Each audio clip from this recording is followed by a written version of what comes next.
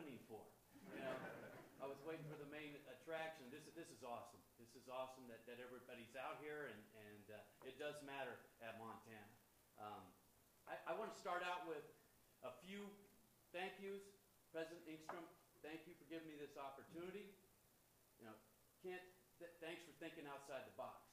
And this is a tough process, especially at a place like this, to hire a football coach, and especially one outside the family. And I appreciate that he reached out to me and that I'm standing here today. You know, I need to thank my parents.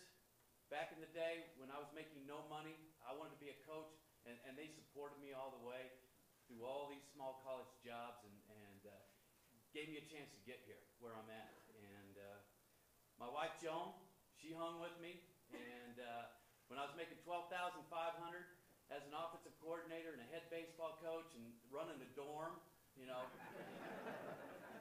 it was tough. But you know, there's always something positive in everything, and when you're making $12,500 and running a dorm, you know she really loves you. You know. My boys, Joe and Sam, you know, it's one of the proudest things that I've done is never move them.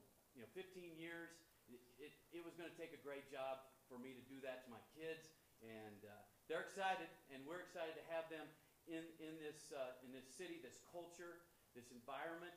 You know, I want to raise my boys here, and I appreciate what they're giving up to come here, and especially Sammy. You know, his 5th grade class, Mr. Sauter's class back at Fremont Elementary, are watching right now. And Sammy, come up here and say hi to him. Come on. Say, wave at him. Where do I go? Just